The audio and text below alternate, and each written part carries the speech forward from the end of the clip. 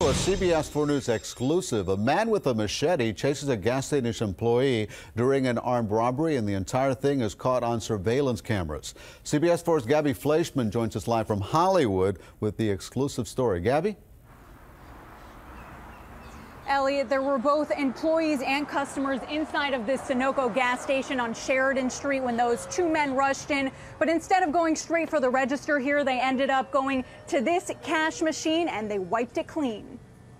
A man with a machete chases after a gas station employee, swinging the blade in the air during a robbery. It's a very, very scary situation. Surveillance cameras were rolling at around 9 Tuesday night when two men with shirts over their faces walked in and went straight to the Play for Change machine. One of the men smashes the glass with a machete and starts stealing bills and coins.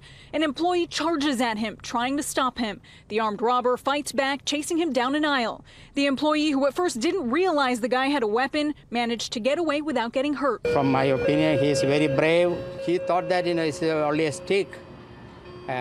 Later, he tried to run away. He's then seen scraping cash from the floor before both men run out of the store. Within few seconds, they left. The store's manager says the thieves took about $250 worth of cash from the machine. He says he's extremely grateful that nobody was hurt and that the crooks were caught on camera in the act. Very lucky. The manager says he's disappointed that he was robbed, especially right before Thanksgiving, and hopes these guys are caught before they hit up someone else before the holidays. I think so we will be able to find those people and bring to justice.